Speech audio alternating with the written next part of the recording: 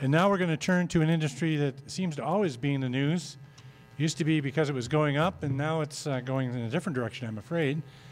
But that's energy, our energy outlook, and we're delighted to have our Director of Natural Resources and Energy Research who will present the outlook for energy. Join me in welcoming Terry Johnson.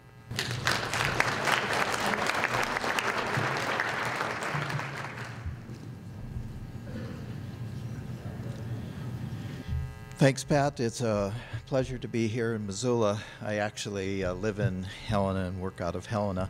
I'm going to talk about energy today, and my primary focus is on oil, natural gas, and coal. And I think the first slide, the introductory slide, really says it all. 2015 was a difficult year for the industry, and I really don't think that 2016 is going to be any better. So before I actually get into some of the details dealing with those three commodities, I did want to take a minute and just briefly talk about the EPA ruling that just was issued in August dealing with CO2 emissions, and this is the Clean Power Plan. This particular slide I thought would be appropriate to put into perspective. When we talk about, CO2 emissions, we're really talking about a worldwide issue, and we're not talking specifically an issue dealing with Montana or the U.S. It's definitely a world issue. And this just gives you a flavor of where the emissions currently are coming from. The most recent data that I have available is for 2012. And from the pie chart, you can see that China is the largest contributor to CO2 emissions, and the United States is second. And then there's three other countries that are listed there. And those 5 countries in total contribute about 57% of the total CO2 emissions. And then there's another 5 countries that are listed there on the right-hand side, and they make up the difference. And of course I lumped all the other countries together. But the point here is that China is leading in terms of the total amount of CO2 emissions. China is the largest producer of coal in the world, and they also actually import a significant amount of coal. Now this next slide really takes a look at the contribution over time of CO2 emissions, and the time frame here is from 2008 to 2012. And again, I thought that it would be appropriate to take the same countries and put it into perspective of how much the CO2 emissions have grown over time, or at least over that time frame. And you'll notice that the culprits, again, Saudi Arabia actually pops up there. We have China, of course, and India is listed there. But I think the key thing is that the United States is actually leading the charge in terms of reducing CO2 emissions. And from that period, from 2008 to 2012, the United States actually reduced CO2 emissions by almost 10%. Now, the study that came out of the Bureau, just recently issued in November, addresses what will happen if those proposed rules, well actually they're adopted rules at this point, go into effect. And the point being here is first of all, as I mentioned earlier, they were issued in August of 2015. They are revisions to the 2014 preliminary numbers, and from a standpoint of the time frame and how it is measured, each state has to meet those requirements by the year 2030. And in the case of Montana, that amounts to a 47% reduction in CO2 emissions, and it's measured from the level of 2012 to to 2030. So that's an important point to remember. And then because of our coal strip plants, there's considerable amount of CO2 emissions coming from those plants. So definitely there will be significant potential issues related with the coal strip plants. Therefore, that's why the study was developed. Now, the next chart really just tries to give you I guess you could call it almost a hypothetical perspective, but I think it does illustrate the magnitude of those rules. And this, if you look at the bar, it's the red bar on the right-hand side, that is the required emissions per the new rule that was issued in August. And if you look at it from a perspective of the coal strip plants, it will take almost the 3 coal strip plants to achieve that level of required emissions. So you have coal strip 1 listed there, coal strip 1 and 2 get you part way, coal strip 1, 2, and part of coal strip 3 get you almost all of the way, but not completely. So that is an illustration of what may have to happen. Now, in terms of getting into the specifics of the energy, and again, I'm going to focus in on oil, natural gas, and coal. And this first graphic gets into looking at some of the information that Pat actually presented this morning. This is just a year-over-year change in the West Texas intermediate price. And the reason that we show the West Texas price, it's the benchmark price for the United States. And most of the data that I show from this point forward is specifically either world data or national data. And the reason I do that, of course, is that drives what happens to the industry in the state of Montana. So, and then the other line that I just superimpose here is the annual numbers from that same time frame. I think the key point here to take a look at is you'll notice the similarities between 2008 and 2009 compared to 2014, 2015. Notice the considerable drop in the West Texas price. I'll get to my point here very shortly. So that's the key number to remember at this point. And at this time, West Texas prices are about somewhere in the range of $30 to $32 per barrel. And that's West Texas price. The point to remember is Montana producers are getting somewhere in the range of $5 to $10 per barrel less than that because of transportation issues. So they are receiving considerably less than the West Texas price. Now, the other factor, and again, Pat pointed this out, is that we take a look at drilling rigs. And this is drilling rigs for the oil industry, just the oil industry all by itself. Natural gas, we look at that separately. Same type of trend. This is quarter over quarter change. And then I also superimpose the annual numbers. And what we'll see is that similarity again going on in 2008 and 9, where we had a drop off in the number of oil rigs. And oil rigs is important because if you don't drill for oil, you can't produce the oil. So that's why we pay attention to this statistic. And then you'll notice that we've fallen off dramatically in 2014 and 2015. But the key here is to notice that on an annual basis, even at this point in time, we still have more oil rigs operating at this point than if you go back to 2008 and 2009, we have more operating than at that point in time. So let's take a look at the production type statistics.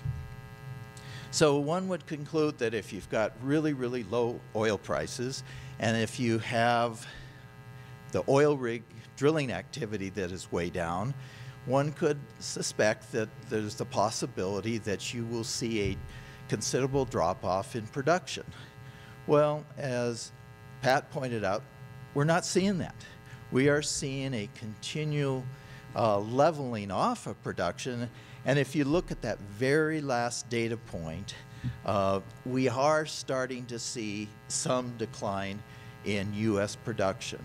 And I would argue at this point in time that as we go forward, we're going to continue to see that falling off more and more all the time. And the reason that we are going to see that is if you do not have the rigs drilling for new production, you have your old production that falls what we call a production decline curve.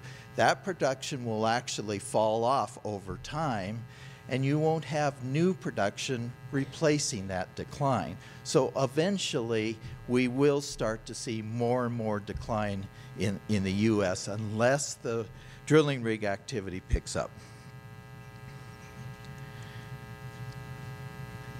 Now, the last thing I'd like to talk about with oil is that when we look at the production activity and it continues to go up or level off, well then what is actually going on with that production activity? Well, I think this really tells the story, and this is just the amount of oil that is in storage. And you'll notice since 2014, and the green bar just shows you that differential between storage and consumption. If it's above the zero line, that means that we actually have more oil going into storage than we're using. So as we go on in time, and in 2015 those bars even get higher, this indicates that more and more of that excess production is going into storage. So it's not being used, it's just going into storage at this point in time.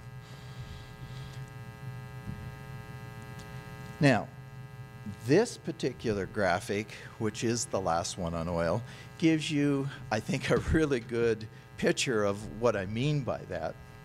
And in this case, this is a 5-year average, high and low. It's not an average, it's a high period and a low period over that period of time for each month.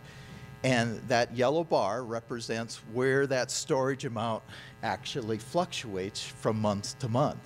Now, if you look at the current activity and the current year, notice what has happened to the storage level. It has exceeded that 5-year high and low average. So again, it just illustrates that a lot of the excess production that is taking place right now is going into storage. Now I'd like to just take a moment and talk a little bit about natural gas. Similar trends, but slightly different. So the first one is price activity. And we use the Henry Hub price as a benchmark price in the US, and we use that to monitor what is happening with price activity. Now in this particular case, after the Great Recession, we saw prices drop, and prices really haven't recovered since that point in time.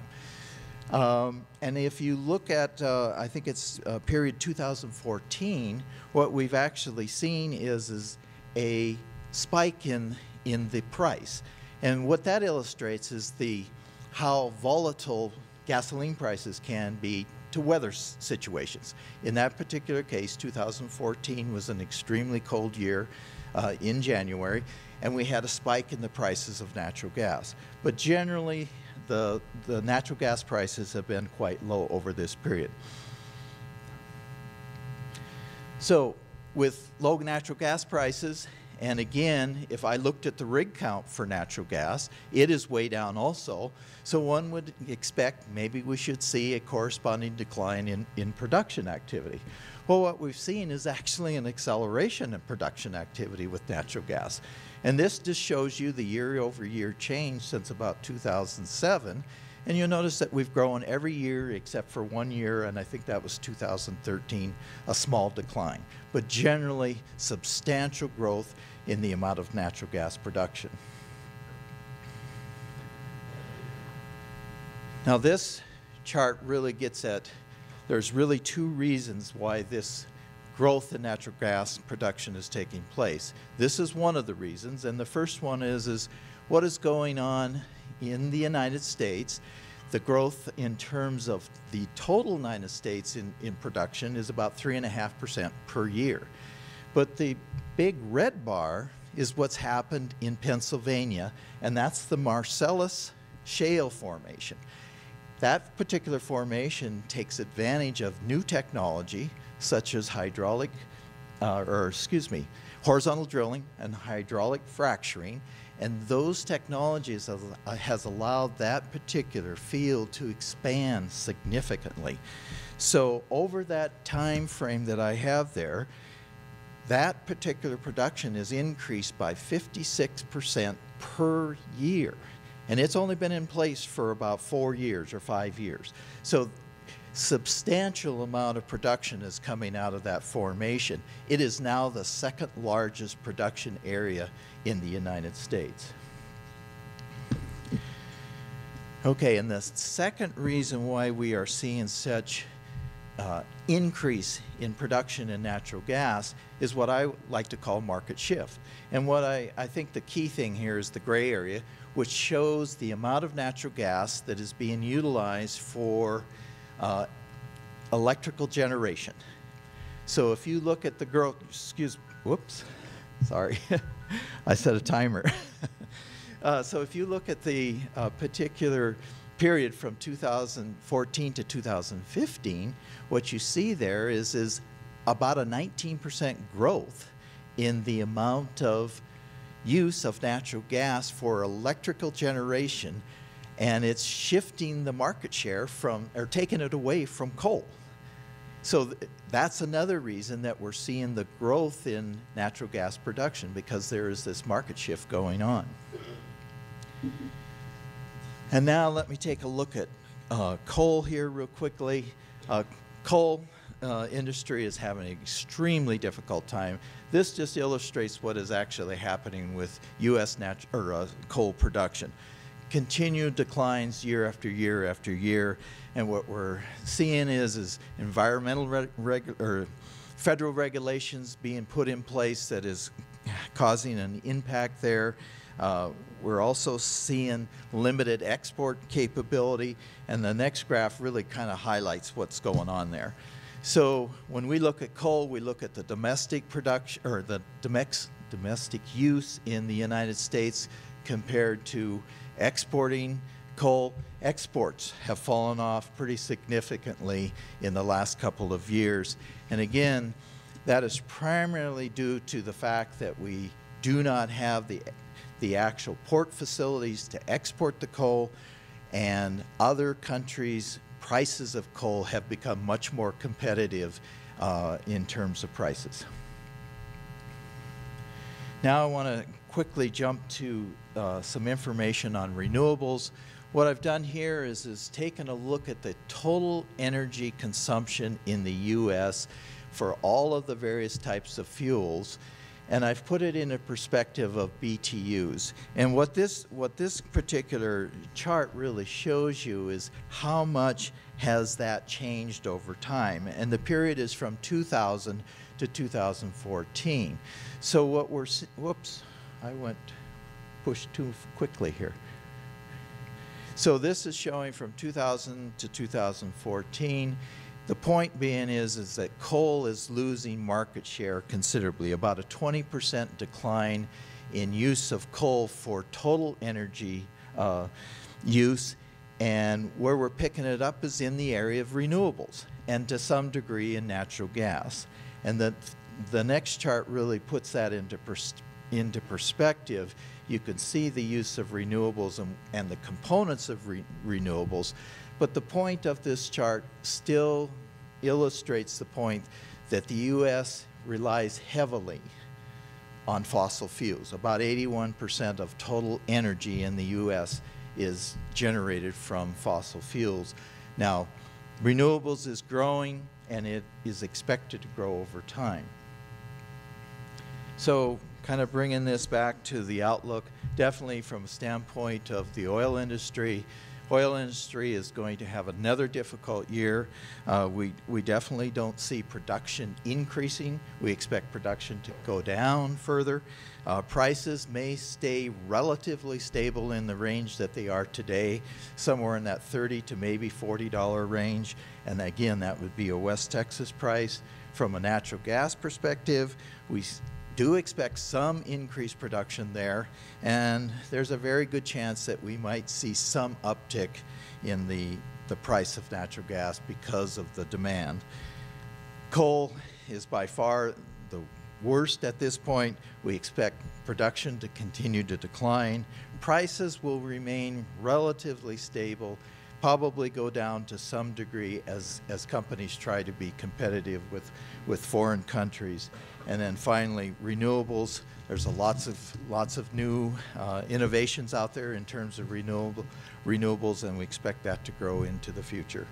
That concludes my summary on energy, and I'd be glad to take questions.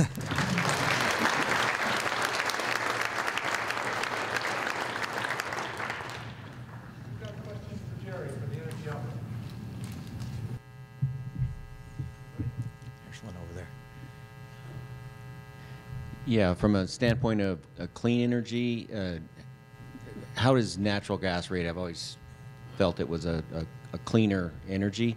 And then, are there anything on the horizon that they're showing to clean up coal as an energy source? I think, definitely from a standpoint of natural gas compared to coal, that's why there's a lot of movement to go to natural gas as a source of fuel for electrical generation. So definitely, I don't have specifics, but I can definitely say that that's one of the reasons. Now, in terms of technology, in fact, I just talked to somebody yesterday in Great Falls about some of the technology that is being utilized to clean coal for purposes of generation. And it sounds like that there are, I don't have the specifics, but it sounds like there are some new directions in terms of technology that might be able to clean the coal better than it is today. Another question?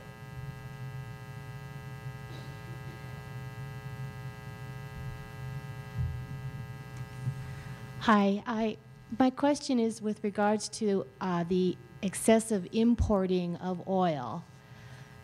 Since we're having such a difficult time and we're storing so much oil, has anything been done, or are you looking into or anybody looking into the possibility of stopping the import so that we can start utilizing that huge amount that we're storing at this point and get things back to normal, get our oil fields back in operation, and lots of people back to work? You can tell me if I answer this correctly or not, but from a standpoint of production activity, U.S. producers are actually producing, as the graph showed, a relatively stable amount with some small amount of decline. But that surplus was a worldwide surplus.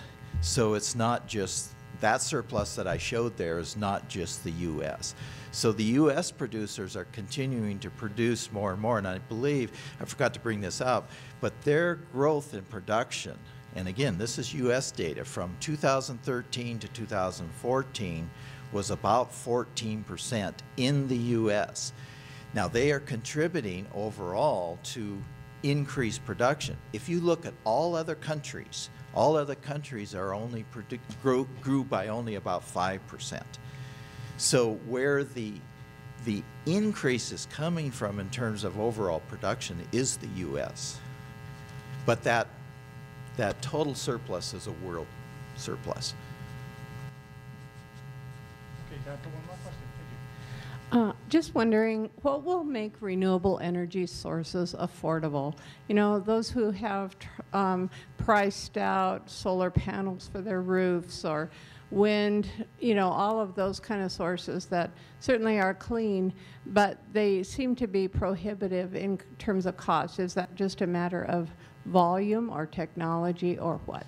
I think generally I would say that it's just as technology, there's lots of new technology that in the case of wind generation, solar generation, technology is catching up, and I think that's one of the reasons why we continue to see some growth in those particular areas. Thank you very much.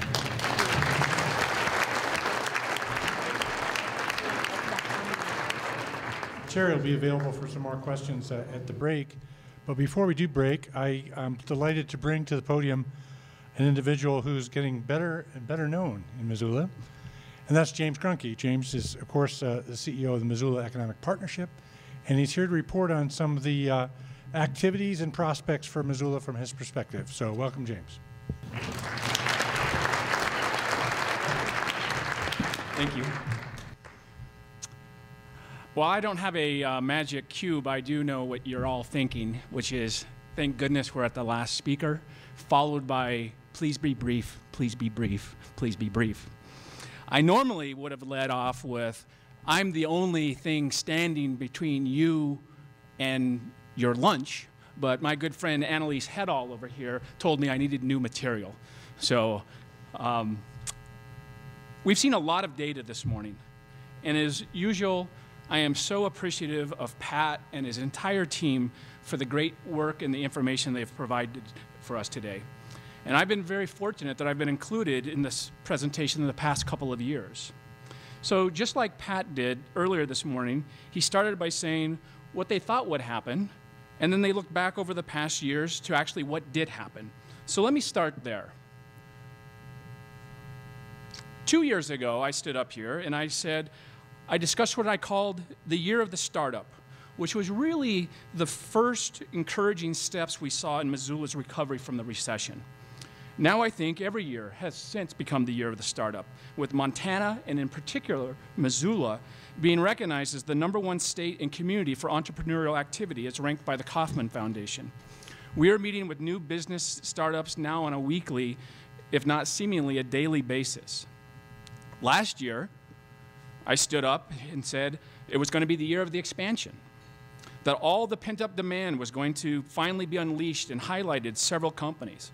And these expansions are clearly evident, driving around town, seeing all the activity taking place.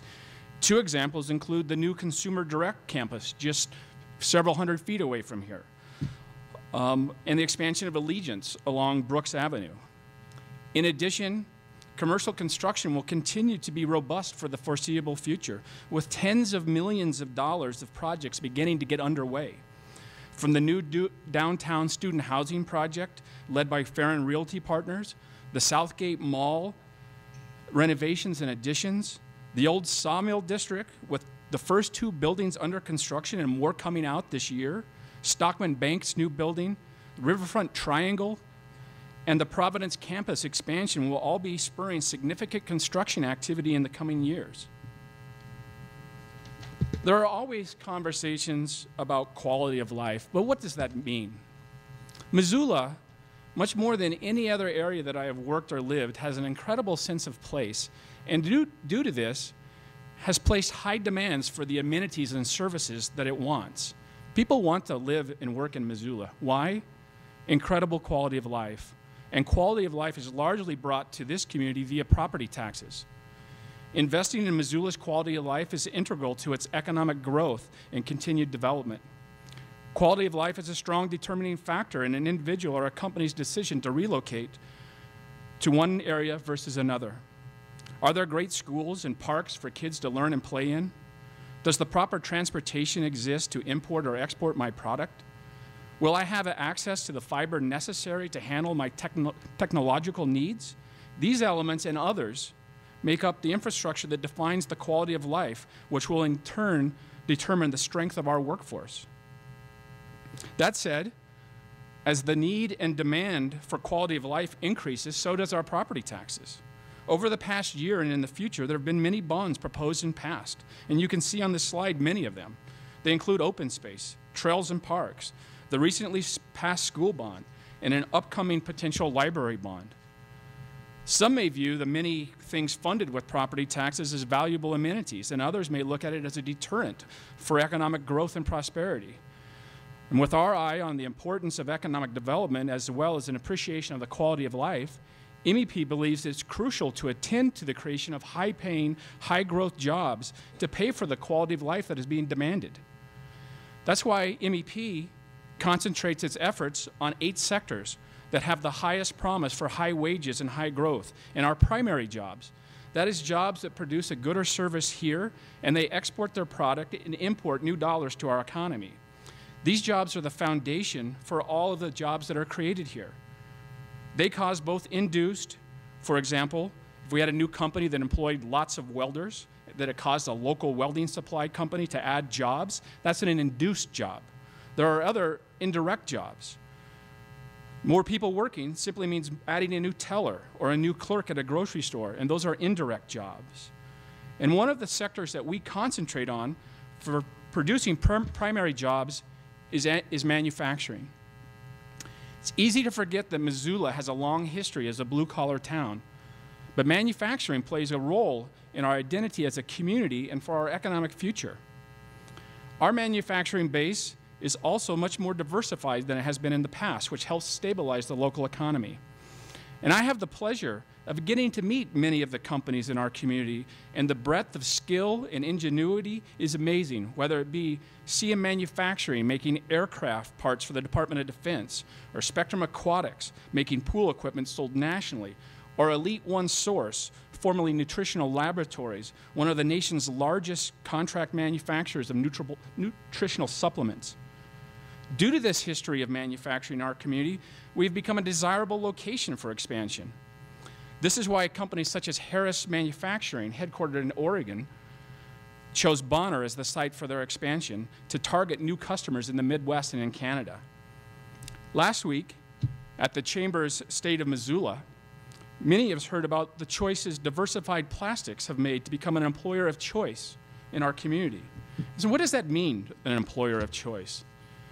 It's an employer who offers a work culture and a workplace environment that attract and retain superior employees. The phrase is more than just a buzzword. It is representative of a whole new design of corporate culture. It means that people will choose to work for you. It means people will choose to really dedicate themselves to your success. It means that people will choose to stay with you, even when they are being recruited by recruiters from other employers, recruiters with exceptionally attractive inducements. In the years ahead, workforce stability will be a company's competitive edge. In these turbulent times, exacerbated by a tight labor market, employers will be continually challenged to locate, attract, optimize, and retain the talent they need to serve their customers. The most successful employers will be those who legitimately inspire highly talented workers to join them and stay with them. Diversified Plastics' example will have to become replicated across our community. Becoming employers of choice is important to the area's continued economic progress and will assist with the workforce attraction and retention that is critical to the quality of life that Missoulians demand and newcomers desire. The biggest single impediment to job growth today in Missoula is access to workforce. As companies and communities and states compete for workforce, quality of life will continue to play an ever-increasing role in where people are choosing to live and work. Today, over 1 in 10 Montanans work here in Missoula County, almost 62,000 people working here. And as MEP embarks on its next 5-year strategy, workforce attraction will play a larger role in our economic development activities. We will place increasing importance in a come or come back to Montana strategy. We will also begin leading job fairs outside of Missoula, as it is important to go to other areas in the state and in the region to showcase why Missoula is a great place to live and work. We will be supporting the development of a job bank, providing executive orientation, and continue to look for increased collaboration with the private and the public sectors, such as the new proposed Masters in Data Sciences at the University of Montana. To attract the employees that we need, the companies we want, and to become the community of choice, places a premium on the amenities that are being demanded and a continued reliance on property taxes to provide the amenities that Missoulians want. Quality of life does matter, and it does differentiate. And so we must be vigilant that the jobs being created, the primary jobs, can support the quality of life that's being demanded. Thank you.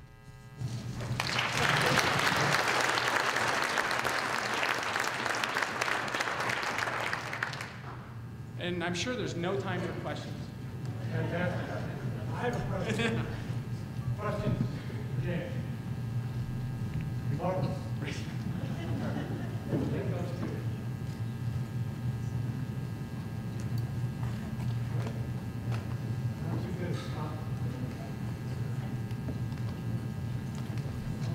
I got off easy. All right. Thank you.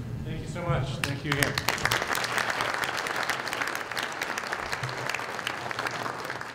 I'm going to announce a few things.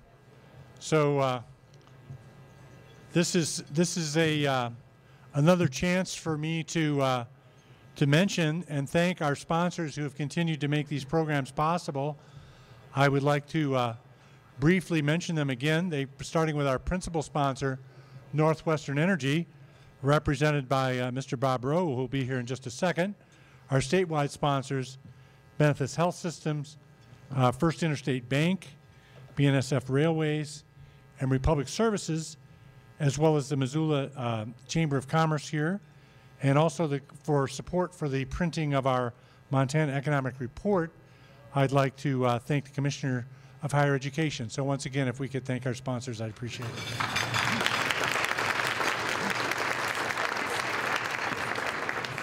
We have some folks in the audience I'd like to recognize. A couple of them, I believe, have slipped out, possibly all of them. But I know for a while there, our provost, Perry Brown, was in attendance.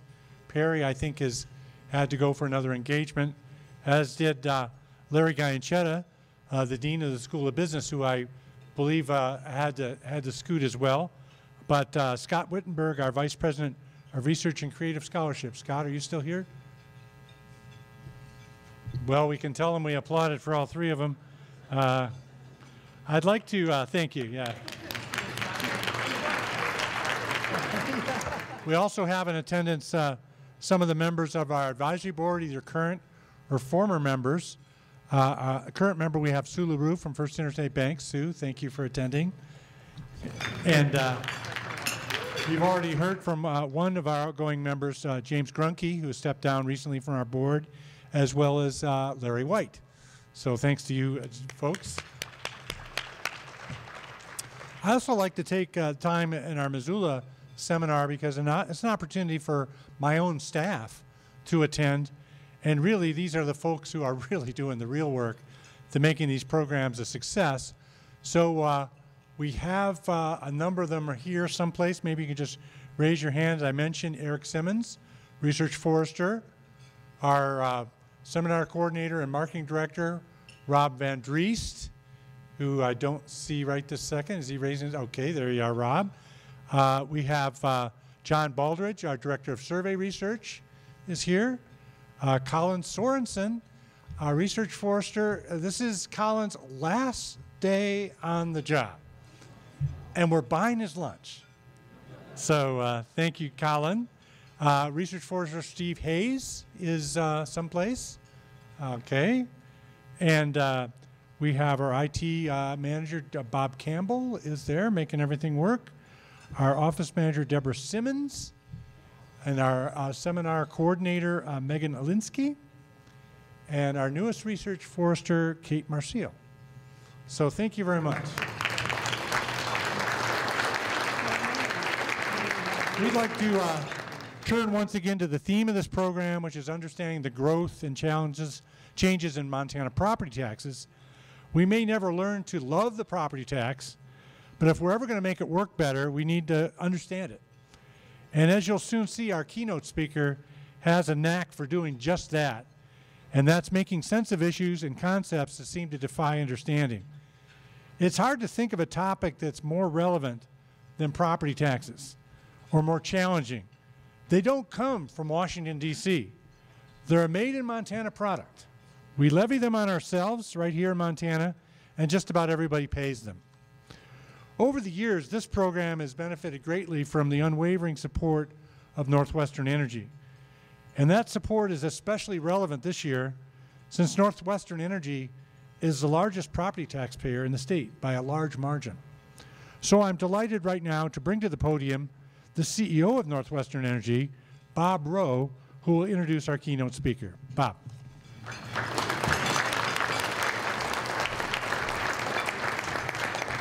Thank you very much. Before I get started, make a little mental note to yourselves of two things. First, where do you think the electricity that reaches your home or business comes from?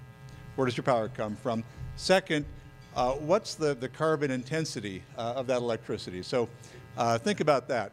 I'm going to give you a bit of a report on Northwestern Energy and then introduce whom I'm confident you are going to find is an outstanding keynote speaker who will really clarify a topic. First, the reason that we at Northwestern are as committed to the Bureau as we are, and the reason that I put on my calendar coming out to these seminars every year is it's a tremendous opportunity for us to support economic development around Montana, and for me personally to really learn what is going on in Montana. You heard James describe the local economy just a few minutes ago.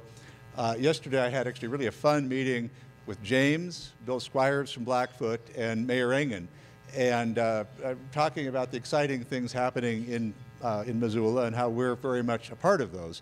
That made me think back to the first house that my wife and I sold in Missoula in the 1980s, about 750 square feet over on Central Avenue.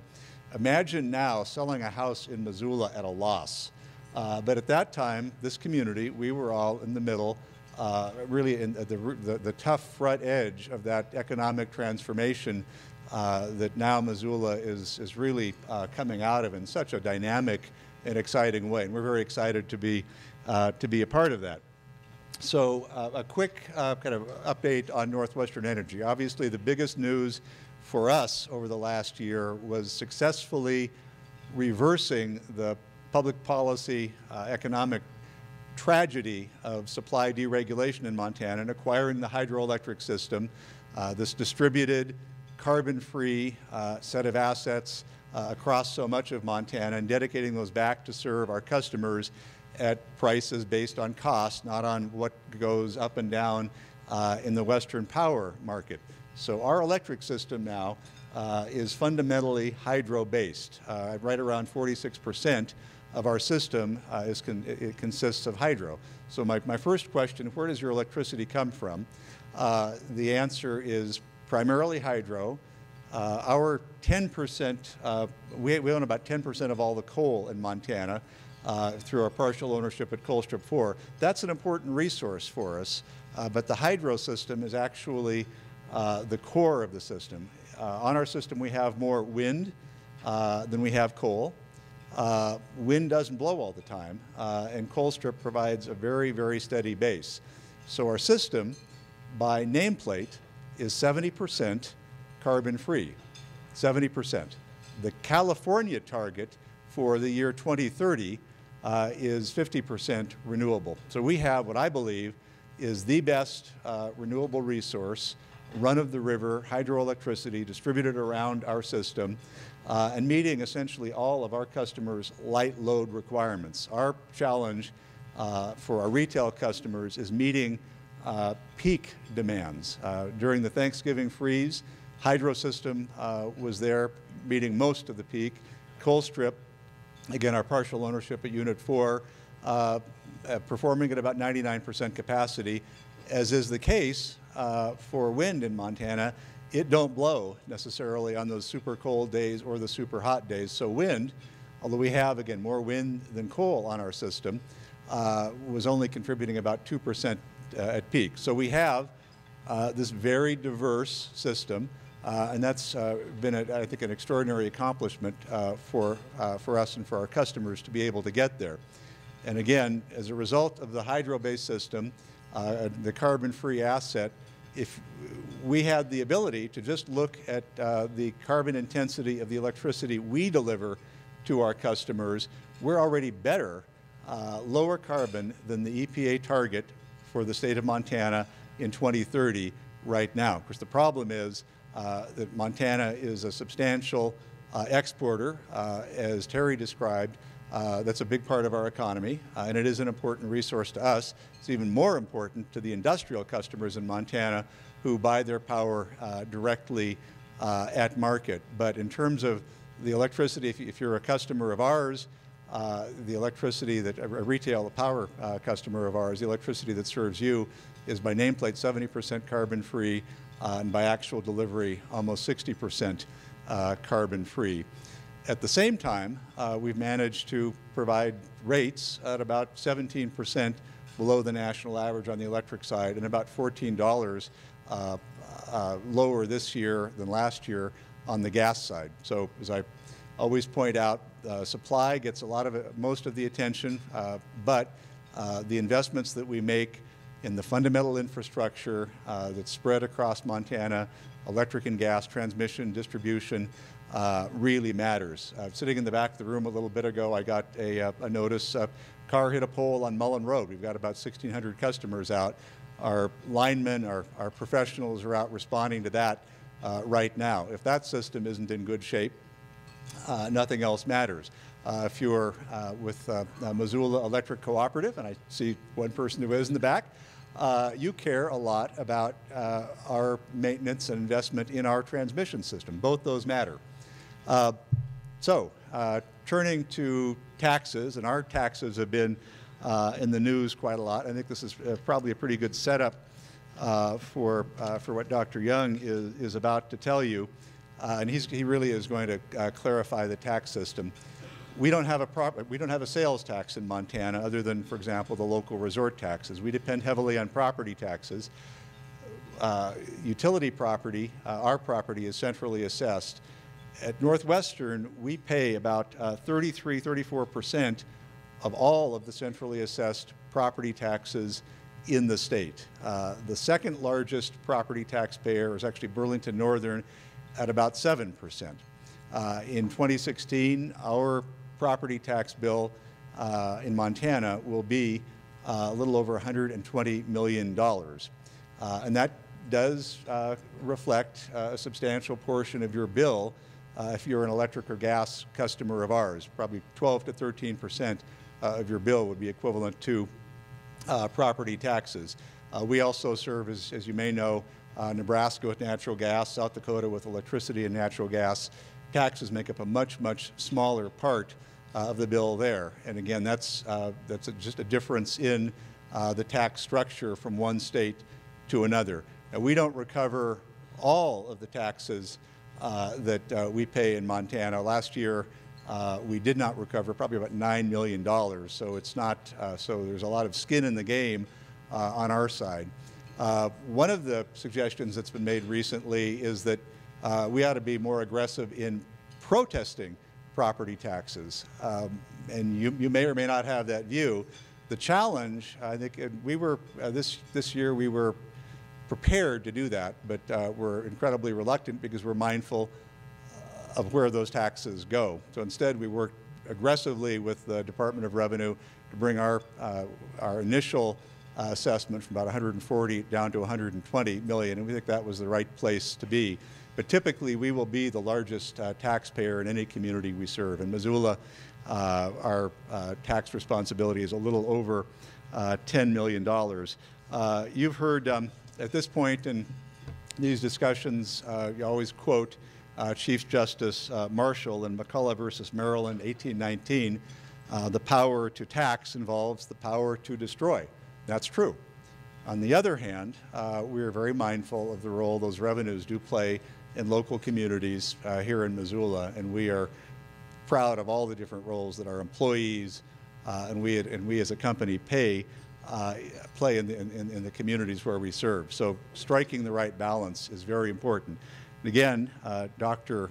Young is going to really shed an awful lot of light on this subject. I can't think of anyone, having had the privilege now of listening to him in Helena and in Great Falls, I can't think of anybody who could possibly do a better job. So just a little bit about his background.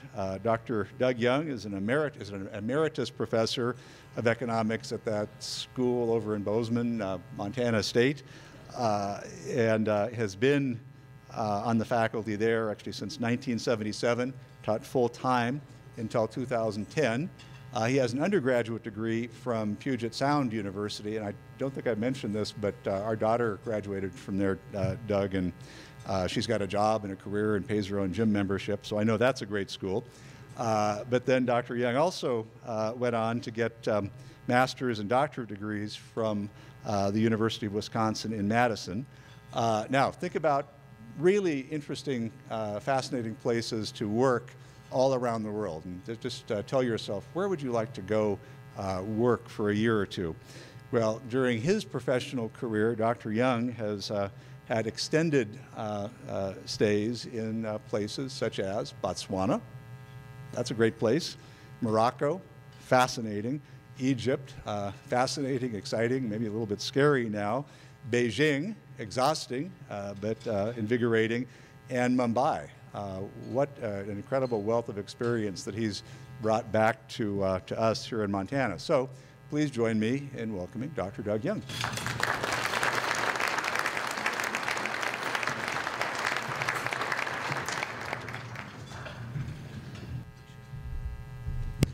Good afternoon. Good afternoon. Yeah. Good afternoon, everyone. It's a pleasure to be here with you. I want to thank Pat Barkey in the Bureau and Bob Rowe in Northwestern for putting on these seminars. I have one other person I want to, thank.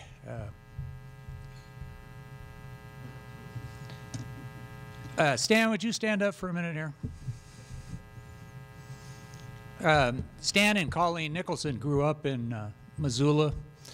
They went to prom together in Missoula, and then they left for a long time. And then they came back and lived in Seeley Lake. And so if you go back 25 years, then Stan is in his Subaru driving all over western Montana and as far east, at least, as Lewistown and Havre.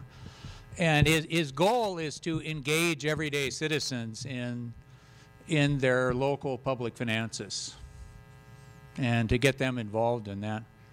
And also, as part of his effort to engage, he also tried to engage me. And so he poked me and he prodded me and he criticized what I wrote and he encouraged me. And so pardon me.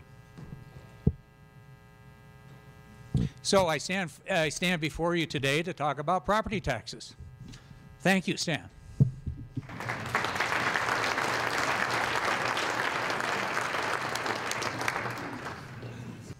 And I also stole from his work, and actually that's the beginning of my my talk today. Is I directly took this out of a paper that Stan is working on here.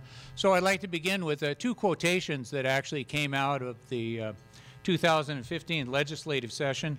The first one is from Senator Bruce Tutvet, chair of the Senate Taxation Committee, and he said, "It's not good for the state to have a system their taxpayers can't understand." And then the second one was from Mike Cadiz. Many of you know him. He's director of the State Department of Revenue. And he said one of the huge challenges we have is explaining the property tax, to the policymakers so you can make rational choices, rational decisions on how to simplify it. So accordingly, I'm not sure what you make of that. It almost suggests that the citizens and the legislatures, neither one of them understand the system here. So accordingly, the first part of my talk here is really directed at some basic education about property taxes. Some of you, this will be very familiar to you, others not. I hope you'll bear with me, and I hope you'll find something useful out of the talk here. So let's start with where property taxes go. The largest part of property taxes, $850 million this year, goes for education. A little bit of this, $16 million, is for the university system, and a smaller amount yet is for VOTEX, but we're talking almost entirely, all of that is on K through 12. And then there's about $400 million that goes to the counties, and they do, of course, roads, public safety, they do county fairs, and a lot of other kinds of functions. And then cities and towns receive about $160 million of the property taxes. Fire and miscellaneous districts, $67 million. And then there's this category over on the right, which is SIDs, or special improvement districts, and fees. And they're separated out over there because they are actually assessed in a little bit different manner than the other ones. But when you add it all up, it's about $1.6 billion almost, or about $1,600 for every man, woman, and child here in Montana. So where is it that property taxes come from? And by far the largest part comes from residential property. About $710 million is paid on residential property. Commercial property, $237 million. electric utilities and telecoms, $289 million. And then all of the other property in the state. So think, you got ag lands, and you got forest lands, and you have railroads, and you have airplanes, and you have wind generation, and you have business equipment, and you have pollution control equipment, and so forth and so on.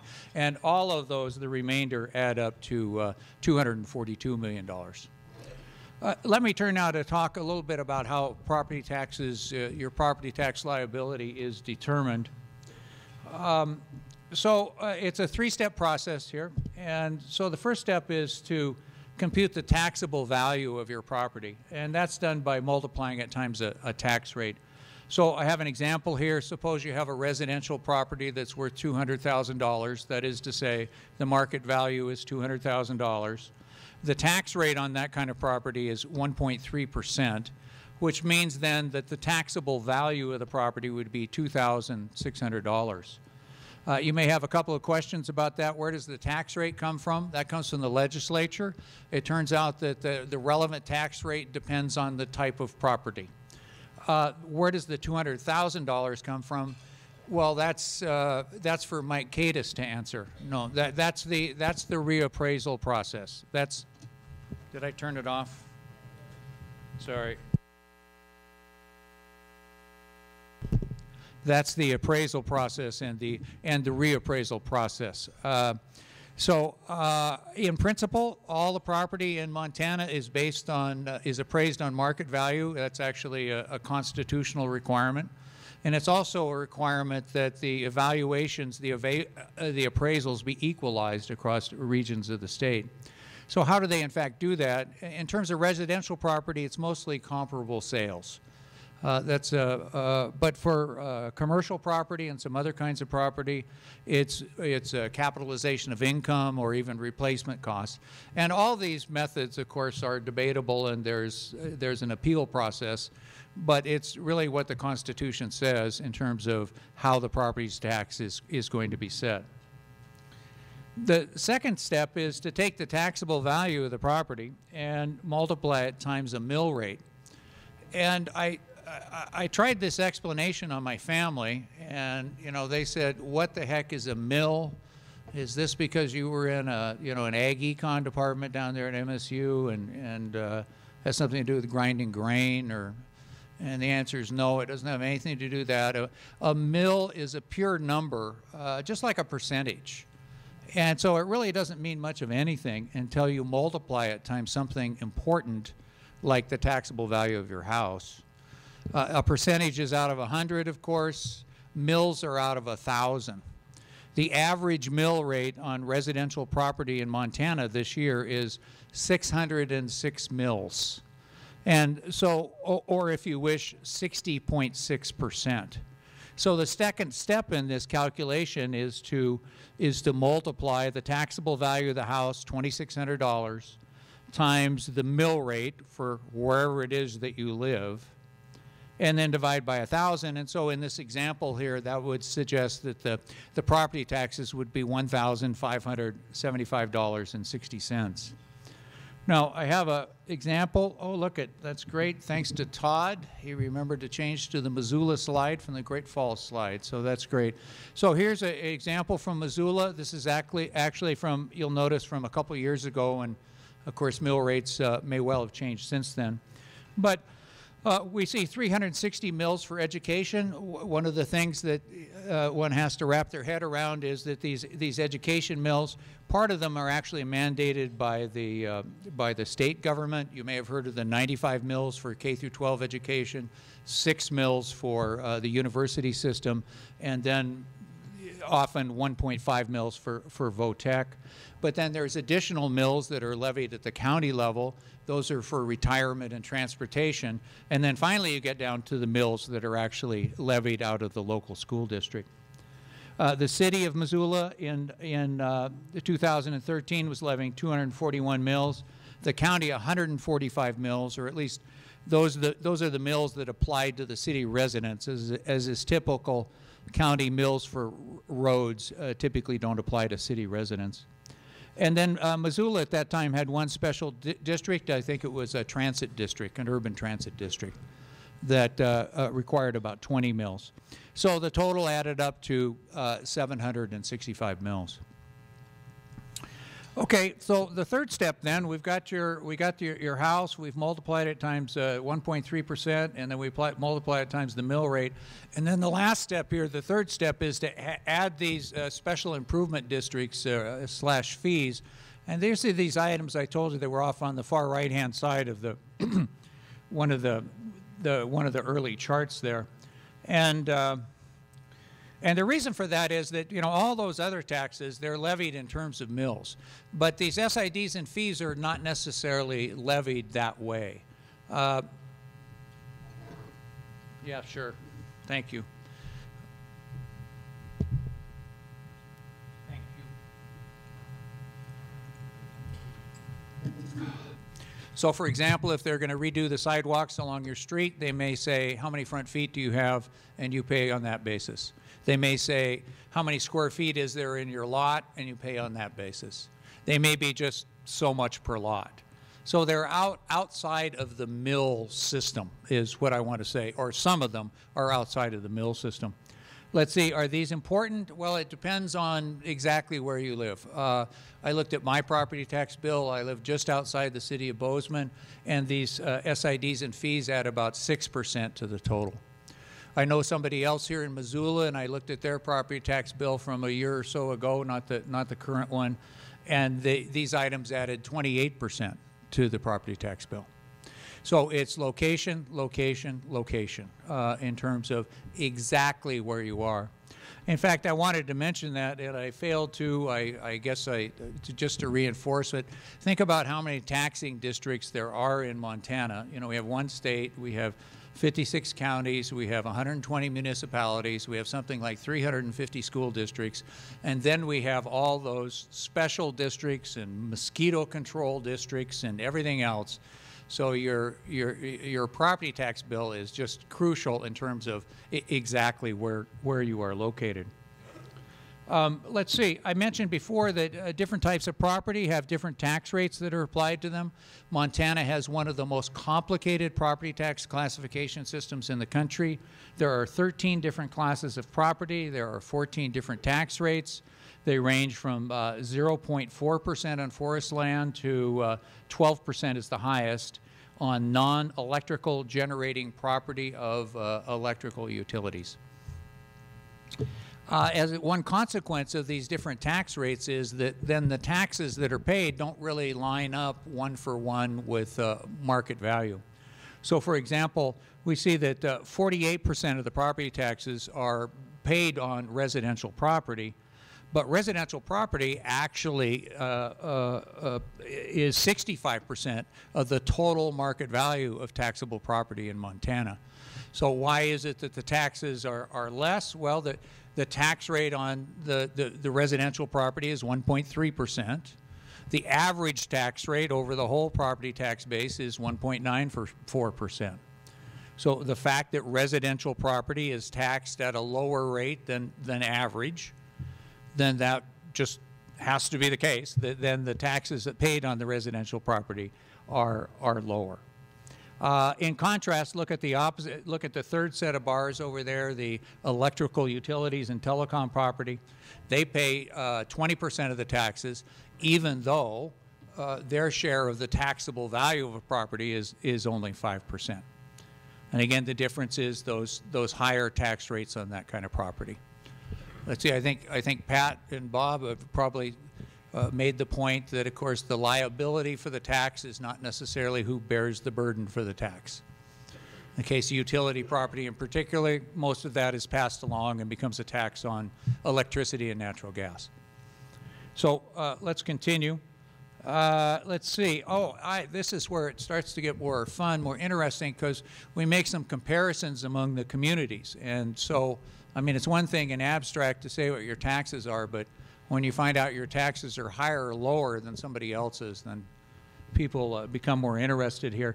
So this is, again, fiscal year 2013 data. We're talking about a piece of property that is located in the town. So we have city taxes, school taxes, county taxes, and so forth and so on. And if you just look over this chart here, which municipality has the lowest tax rate? That's 603 mills in Bozeman. Which municipality has the highest tax rate? That's Havre at 816 mills.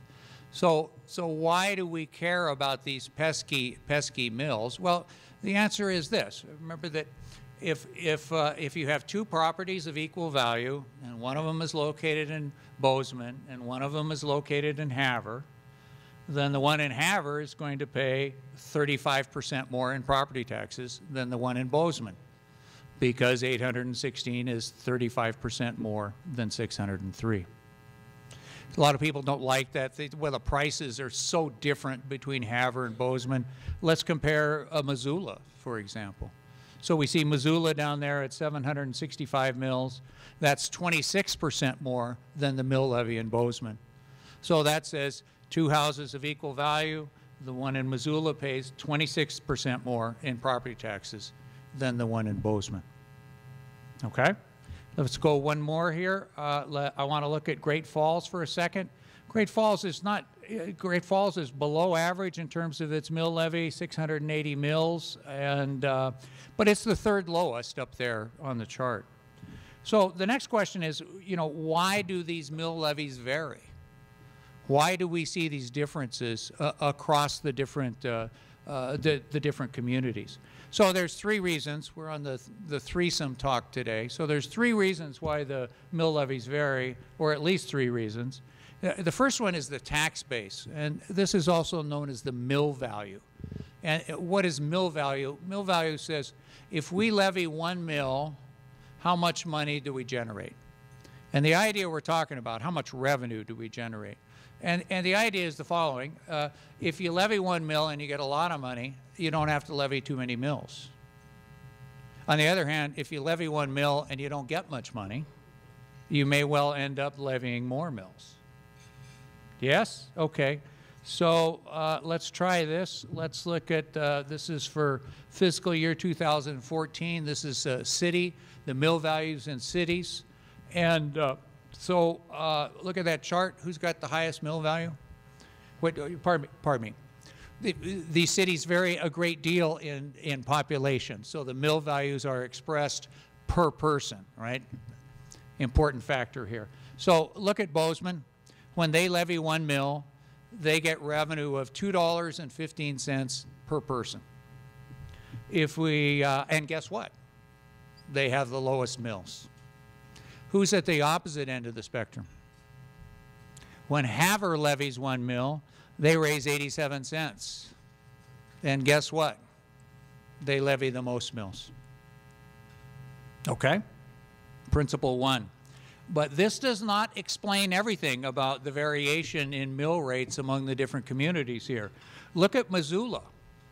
Look at Missoula. Its tax base, its mill value, is near average. It's actually a little bit below average for the AA schools, but it's close to average. But it had, the highest mills levied among the AA communities. So why is that? Why is that? Well, there's more than one factor here. The second factor is even easier. The second factor is government spending. If the government spends more money, they need to levy higher taxes. If the government spends less money, they levy lower taxes.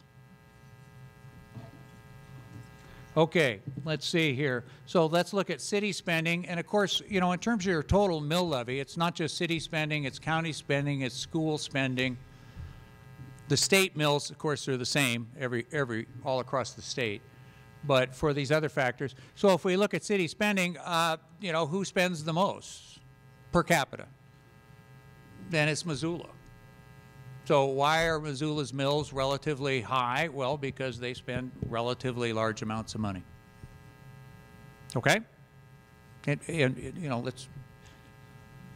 Mr. Grumpke talked to us about the value of spending lots of money.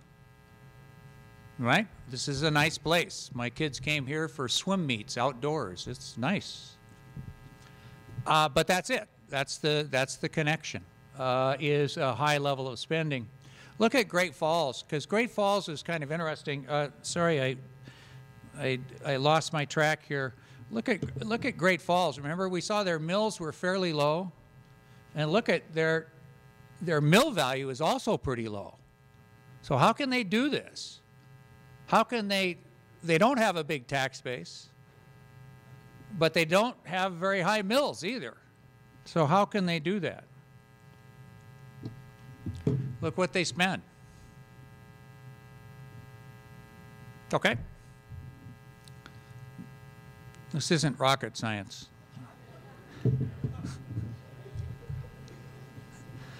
Okay, then the last part is, the other thing I want to bring in is I want to come back to this issue of the total mills with, I want to come back to these SIDs and fees. And as I've said, they are oftentimes not assessed in terms of mills. It might be feet or whatever, right? But what we can do is we can say, we can look at all the revenue that is being collected and say, how many mills would the jurisdictions have, would they have had to levy in order to generate that revenue? And in fact, somebody in the finance department here in Missoula is the one that suggested to me to take this approach here. And these data are a little bit different. They're at the county level rather than at the city level. And the reason for that is just data availability. I got this data at the county level, and I don't have it at the city level here. So what the blue lines indicate here is the blue lines are the average mills levied in these various counties. This is the average over, you know, both Missoula and rural Missoula County and so forth and so on. It's the average mills that are actually levied. And then the black extension on there is, look at how much they're collecting in SIDs and fees, and say how many mills would they have had to levy in order to generate that much revenue. And of course, what jumps out at you is what's happening down there in Silver Bow County. The SIDs and fees are the equivalent of levying 255 mills. And so when you add that on, then the effective total mill rate is like 984 mills. Okay, you with me? And I want to point out Missoula here. You see, overall in Missoula County, they don't rely particularly heavy on SIDs and fees. Okay? So kind of, yeah, you guys got high mills, but SIDs and fees on average throughout the county are not that high, despite the person I knew who got 28% bump in their property tax bill. Okay, so that's just one example. Okay, let's see here. So those are the three reasons why we talk about mill levies varying as you go around the state. One is the tax base, the second is the government spending, and the third is other revenue sources. And I focused on the SIDs and fees because they show up on your property tax bill, and that's what we're talking about today. But of course, there's other revenue sources as well. You know, there are grants from what they call intergovernmental transfers from the state government, from the federal government. There's a variety of other revenue sources. Down in my part of the world, there are impact fees. There's a number of things that are potentially outside of the property tax. So the reliance on those other revenue sources then also affects the mill levies. Okay, the title of this talk is Rising Property Taxes, and so we have to bring the time dimension in here. Part of the time dimension is that I'm on time for the first time in this series of tours. The time dimension here, we want to look at what's happened to property taxes over the last 20 years. And so this compares 1995 and 2015. And these are total property taxes statewide in Montana. The red bars are the total property taxes. The green bars are the property taxes on residential property. And so have property taxes in fact increased? Yes, in fact they've doubled from 700 million to, pardon me, almost $1.6 billion. And look at the green bars though. I mean, they've increased even faster in a percentage sense. They have almost tripled from $214 million to $682 million. But if there are any economists in the crowd, they would be, you know, yelling at me at this point and saying, "You can't do that, Doug. You just can't do that. That's 20 years. What about inflation? What about population growth? What about income growth?" Okay, so let's look at these same numbers expressed as a percentage of income.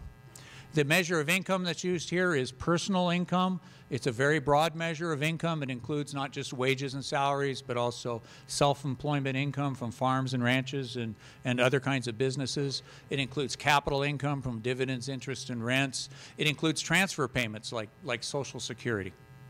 And gauging taxes relative to income is really attractive for two reasons.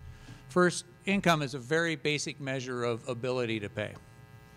If you ain't got the income, you may not have the ability to pay. And then secondly, you know, income really drives the demand for public services as well. When our incomes go up, people want not just bigger and better houses, bigger and better SUVs. Well, maybe that's just down in Bozeman. That's it.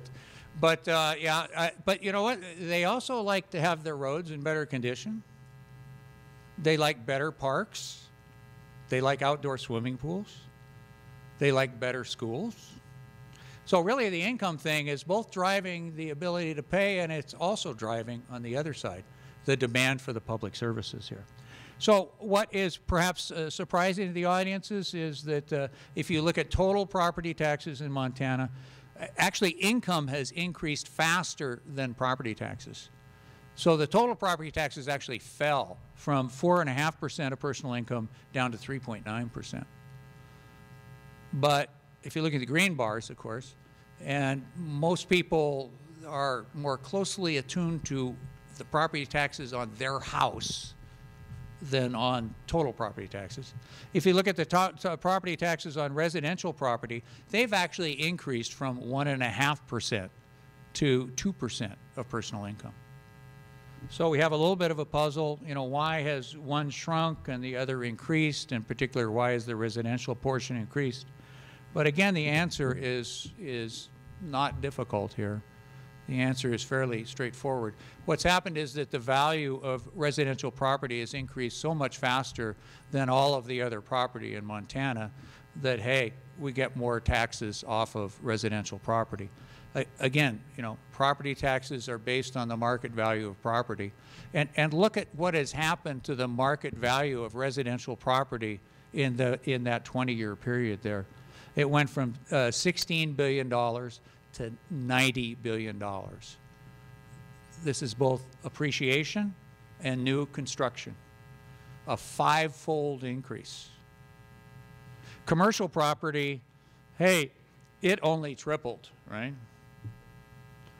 And then all the other property, again, you know, all the ag or the utility property, everything else except for residential and commercial, it merely doubled. Another way to put it is if you look at the growth in the market value of taxable property, we're not talking about stocks and bonds, they're not in here, right? The market value of taxable property, 75% of that growth is just from the residential property. If you throw in commercial, you have like 87% of the growth in taxable value. So it's really not surprising that a larger part of our property taxes are coming from residential property than they were previously. Okay, another issue about the property taxes is, does Montana rely just in general too much on the property tax? And this chart shows that the typical state gets about 31% of its state and local tax revenues from the property tax. And Montana, for this particular year, the federal data say 37%. This is fiscal 13 as it happens. About 37%. In recent years, it's been up closer to 40% at some times. But at any rate, Montana does rely more heavily on the property tax than a typical state does. And some people argue that, you know, we rely too much on the property tax. But when you look at that and say, well, why do we rely more on the property tax? Look at the next two bars over there. The basic reason is that Montana does not have a general sales tax. So, you know, of course, Montana has a whole variety of selective sales taxes or excise taxes, or sometimes they're called sin taxes. You know, they're on tobacco, alcohol, gambling and motel rooms. Those are the four big ones here in Montana.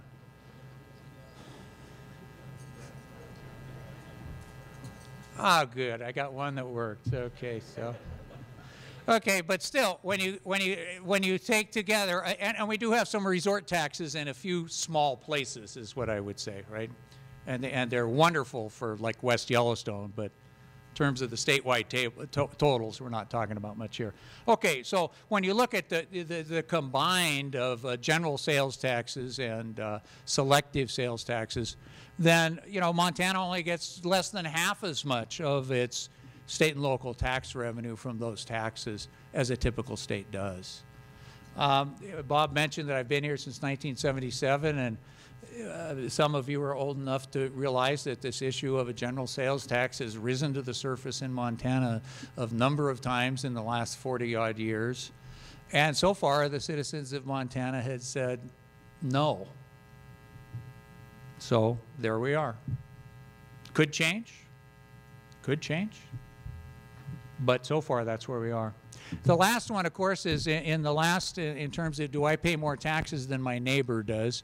People are concerned that the tax rates on their houses are higher than the tax rates that people pay in other states. And so this is something you can calculate in your head. It's called the effective property tax rate on owner-occupied housing.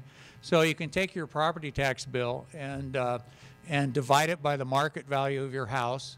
That's not what your father gave it to you for, the market value of your house, and express it as a percentage here. This is data from the Tax Foundation in Washington, D.C., who has made a survey of all the states and tried to do it on a consistent basis for comparing the states. And they came up with a 0.86% as being the average effective property tax rate. I'm watching to see how many of you have your cell phones out to calculate your, okay, and I should say here, I want to emphasize that this is the average. I've had a number of people come up afterwards to explain to me that their property tax rate is higher than 0.86%, and I congratulated them on being above average, of course, but half of the people are above average, right? Okay. And secondly, if you're in an urban area, you're paying city taxes. That also helps you to be above average.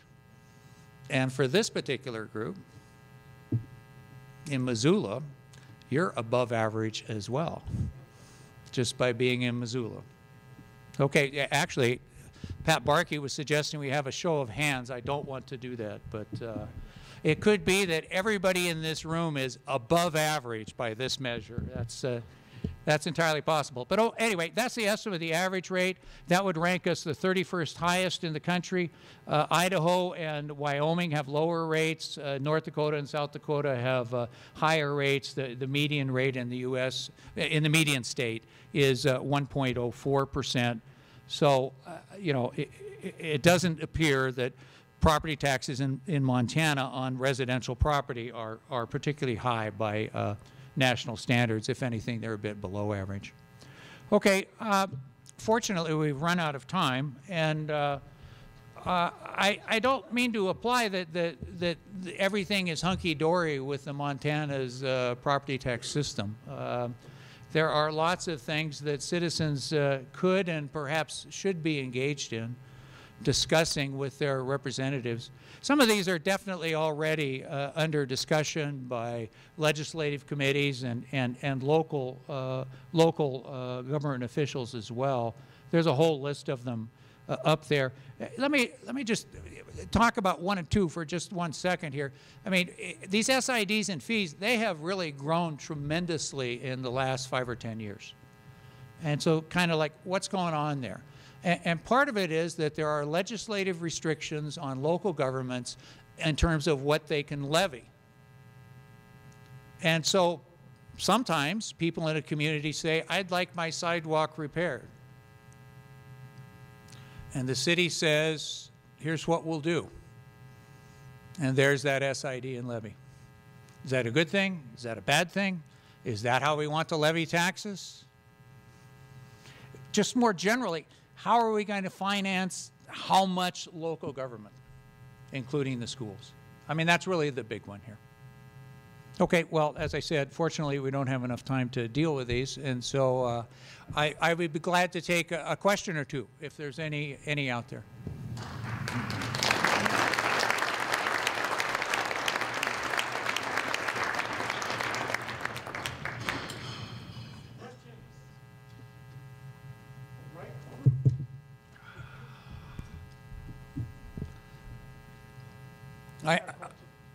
I know what's going on is that relatively few of you have achieved emeritus status, and therefore you have to go back to work.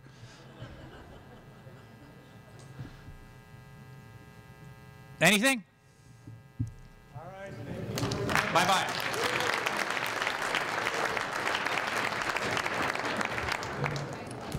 Well, that's a heck of a way to end a program. We appreciate it. Thanks for coming. Come on next year for our 42nd. Don't forget your evaluation forms. Drop them off as you go out if you would, or leave them at your tables. Have a great day and a great year. So long.